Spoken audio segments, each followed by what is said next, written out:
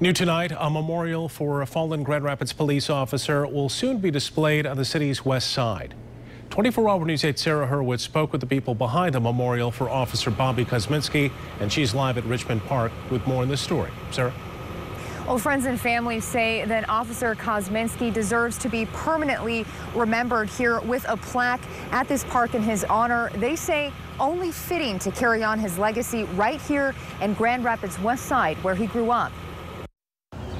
The reflection on the pond glistening in the sun at Richmond Park, a natural spotlight for a fallen Grand Rapids police officer. When we lost Bobby, it was like losing a brother. Wearing his badge, a strong marker of the family within the police force. West Community Police Officer Tony Leonard says a memorial for Bobby Kozminski will continue his legacy. I think it's vital so that we don't forget Bobby's memory, so that his family has a place to memorialize him, but also for the generations to come.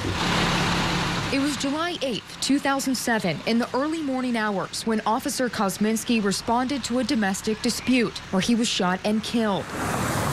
Now in Grand Rapids West Side, multiple organizations are heading a fundraising effort to permanently memorialize Officer Kozminski's service, a project already approved by the city of Grand Rapids. It's a terrible story, but it's very eye-opening, and it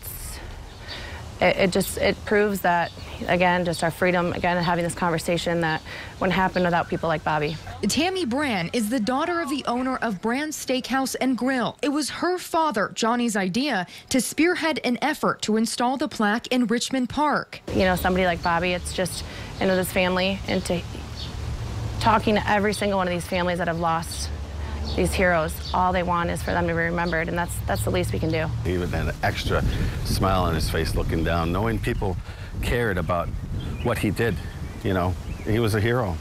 And the other 14 fallen Grand Rapids officers, they will be on the other side of the plaque. Now, no word yet on where that memorial could be inside this park. And the fundraising efforts, they are in partnership with the West Grand Neighborhood Association. Its goal is to raise $30,000 for that plaque and an additional $35,000 for a scholarship that is in the name of Officer Kozminski. So far, they've raised $3,000, and if you'd like to donate, we do have a link to that on our website, woodtv8.com.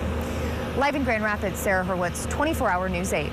It's a fitting tribute, and hard to believe it's been 9 years now. Sarah, thank you.